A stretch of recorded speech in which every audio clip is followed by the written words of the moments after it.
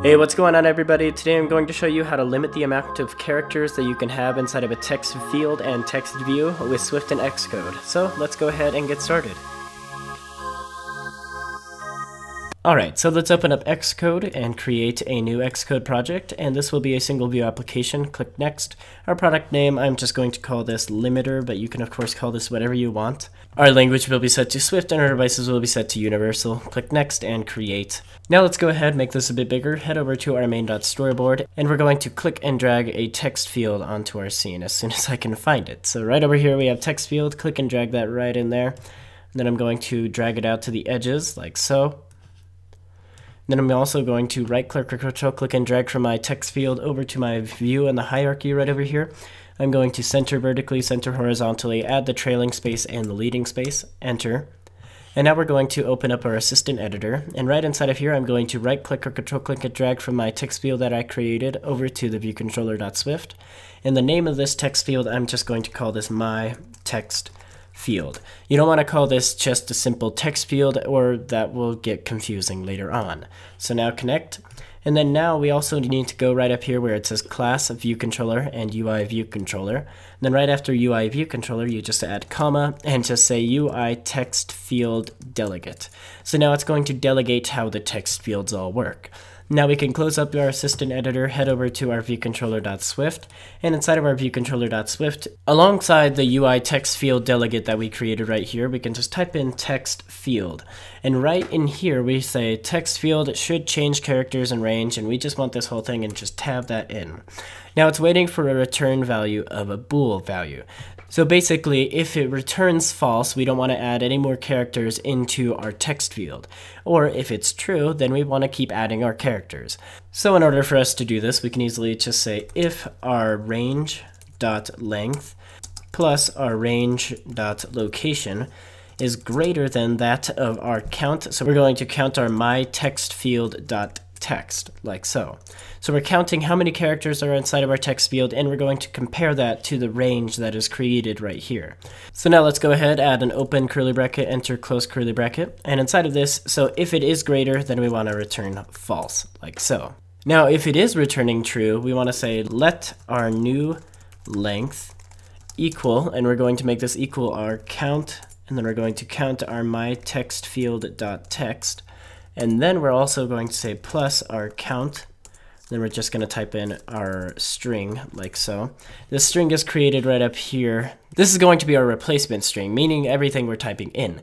So now after this we go minus our range.length, and then we're going to return a value of our new length is less than or equal to 5.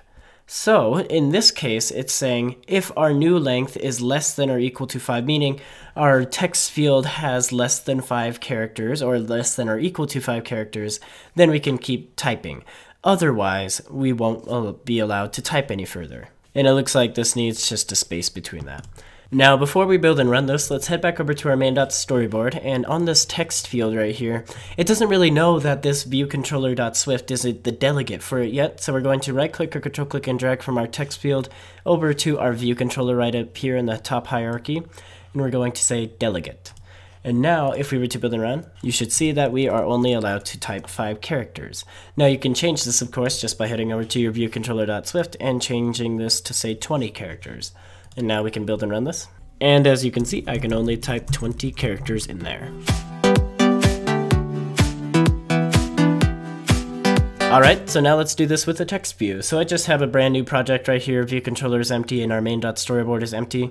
So inside of our main.storyboard right here, I'm going to click and drag a text view onto our scene like so. And that I'm just gonna let it fill the scene like so.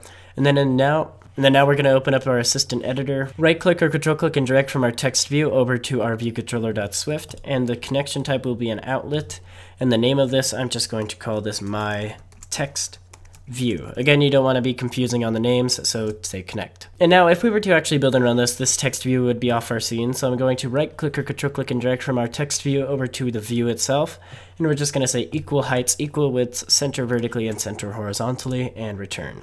So now that should have our text view working properly. Now inside of our view did load right here, we're going to say my text view dot text will equal, and this is just going to be open quotation mark, close quotation mark. So we don't want anything inside of our text view. Now we're also going to set our delegate for the text view over to our view controller dot Swift. So we're just going to right click or control click and drag from that to the view controller and say delegate. Now let's close out of our assistant editor, head over to the view controller dot Swift and say class view controller UI view controller, and then go comma UI text view delegate, like so. And then down here we can say text view should change text in range, like so. Now inside of this we want to say if our range.length plus our range.location is greater than, and this is going to be count, and we're going to count our text view that we created. So just type in my text view dot text, like so. So we're counting how many text characters are inside of our text view. Now after this, you just do open curly bracket, enter close curly bracket, like so. And if this is true, we're going to return false. So we don't want anything to be typed into our text field if this is true. Now down here, we need to go down here and we're just going to say let new length be equal to, and this is going to be count, and we're going to count our my text view dot text.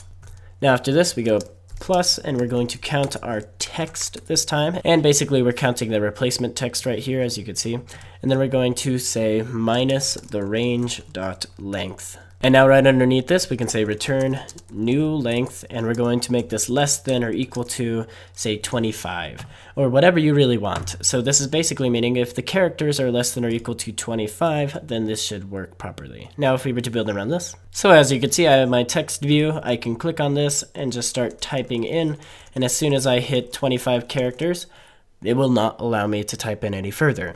Now I could of course change this to 144 characters if you want. And now we can build and run. And now if we were to type in 144 characters, like so, it should stop us. There we have it. Thank you all so much for watching. If you enjoyed this tutorial, be sure to hit that like button down below. And if you want to see more tutorials like this from me in the future, be sure to subscribe. Anyway, I'll see you in the next one.